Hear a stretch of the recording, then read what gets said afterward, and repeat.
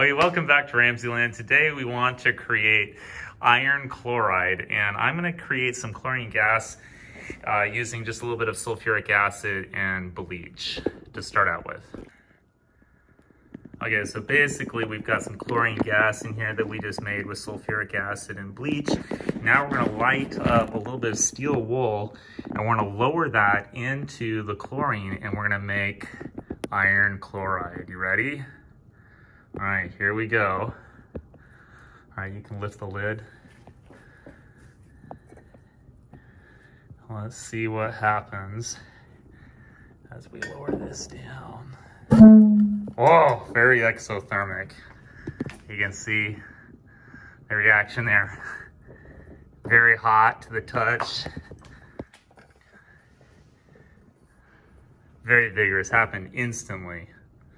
Iron chloride.